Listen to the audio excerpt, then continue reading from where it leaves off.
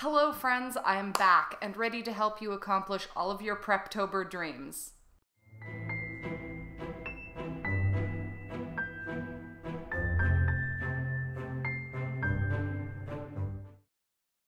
Today, we're focusing on developing your initial story concept. So for those of you who are not new to the channel, you may be wondering where on earth I have been.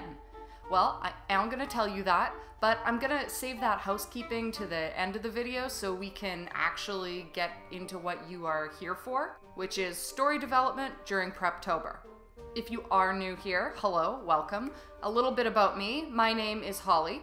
I started this channel in 2020, which was my first year doing NaNoWriMo. The videos were pretty basic as I was learning. In 2021, I had a lot more to share, and now in 2022, I feel that my knowledge has only grown. That, and this year, I am officially a NaNoWriMo Municipal Liaison. So my process now is going to be a little bit different, and hopefully I can provide some insight from that perspective.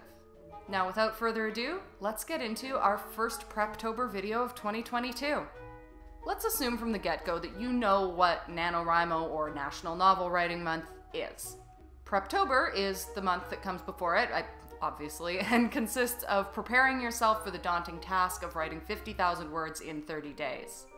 While November, of course, involves a lot of commitment, one could argue that October is the more important aspect of NaNoWriMo to get right, since you're laying all your groundwork here. So to give you the best possible start we can, today we're just going to start by looking at that first spark of story concept. I've said it before, and I will probably say it again. Not every story concept was birthed from a eureka moment in the middle of the night when an author jolts out of bed and runs feverishly to their notebook to write down the award-winning story starter from the dream or nightmare that they had. Funny enough, I was just talking to my partner about how most of those ideas, when you really analyze them in the light of day, they're not so great. So how are you going to start your story if you are not gifted one from on high?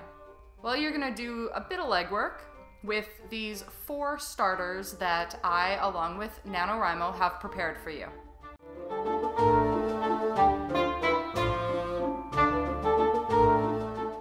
If you're a visual artist as well as a literary one, as I am, then you know that a lot of artists get their start from tracing.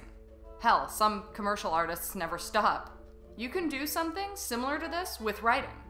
Try picking out 3 of your favorite novels, movies, comics, TV series, and write down the short synopsis for each. For example, Narnia, the land beyond the wardrobe door, a secret place frozen in eternal winter, a magical country waiting to be set free. Lucy is the first to find the secret wardrobe in the professor's mysterious old house. At first, her brothers and sister don't believe her when she tells of her visit to the land of Narnia. But soon, Edmund, then Peter, and Susan step through the wardrobe themselves. In Narnia, they find a country buried under the evil enchantment of the White Witch. When they meet the lion Aslan, they realize they've been called to a great adventure and bravely join the battle to free Narnia from the witch's sinister spell. So once you've got this down, you're gonna pick apart aspects of the story and change them. An adjusted version of this plot could be something along the lines of Kira, Althea, and Jacob are living out ordinary lives until they find themselves drawn into the warring world of Sinterra. Suddenly, the concerns of finding an ordinary job, sorting out their romantic relationships, and settling on a university major seem very small. Sinterra is a world the trio could only dream of in their wildest fantasies, and now it's their job to defend it. So just an FYI, this is a blurb for a novel I recently finished during Camp Rimo, so it is mine. And while I wasn't inspired quite so consciously by the Narnia series, I'll be the first to admit how much I loved reading C.S. Lewis, and still do. So I'm sure it was in there somewhere when Sinterra popped into my head. But moving along, borrowing from a large plot can seem complex and set off the theft alarms in your head, whether that's really the case or not. After all, great poets imitate and improve, whereas small ones steal and spoil. If borrowing from an entire plot doesn't really do it for you, let's aim at one character.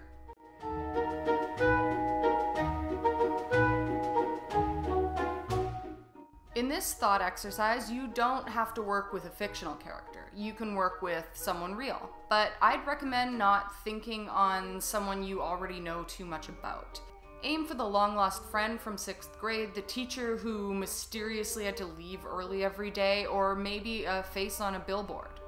Recently on my channel, I've spoken about my Uncle Randy, who we lost unexpectedly. He was someone who lived a very divided life.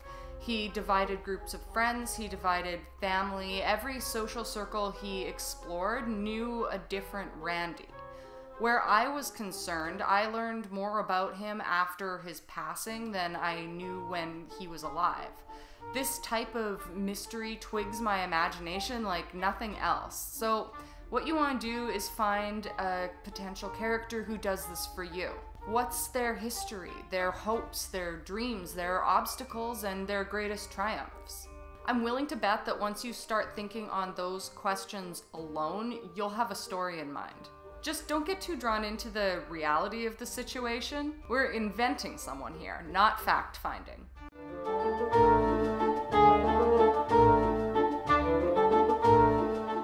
Sometimes the most interesting news is small news. With bigger stories, the investigation is latched onto by so many reporters in the professional and amateur realm that with the internet at your fingertips, you're bound to find everything out about everyone involved right down to their shoe size. But what about the smaller stories? The feel-good ones, or the small and sad yet never explored ones? A flood tears through a town. We hear about the financial loss, but the local interest tales are fleeting. A hometown hero pulls people from the watery roads and tells his tale of glory on the local 6 o'clock news. But where did he come from? Where is he headed? What random small news stories have you seen that stuck with you in some way? What kind of people might be involved in them? What are their lives like? How did they end up in that situation? What might have happened years before, or what might happen years to come because of the event? While it can be tempting, especially for fantasy authors, to tackle a tale that defines a generation, or at least, hopefully does, there truly is something to be said about the day-to-day, about the timid tales. Small stories can be quite big if you allow them to be.